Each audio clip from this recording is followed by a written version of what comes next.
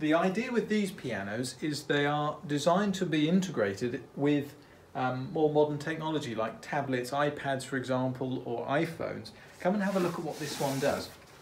Now, if you ignore the iPad, it just looks like a fairly basic, straightforward piano. But there's an app that you can get for iPad, iPhone, Android as well now. We've got a really good video on it that Isaac's done, which you can watch by clicking here.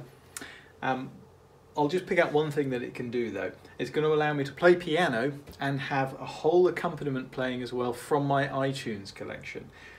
But more than that, it'll actually show me music to follow. If you can see it on there with the reflection, you can see it gives me the chords. And what's going to happen is I'll press play and it will start playing, and I can just play piano along with it, just like this.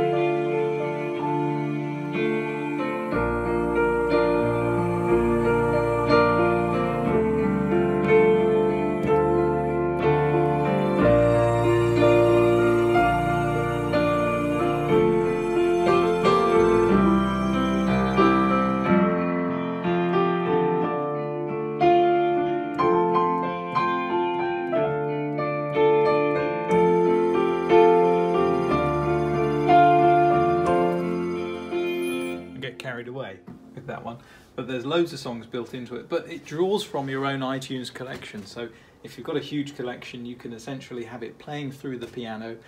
There's two versions of this piano. This is the higher priced one.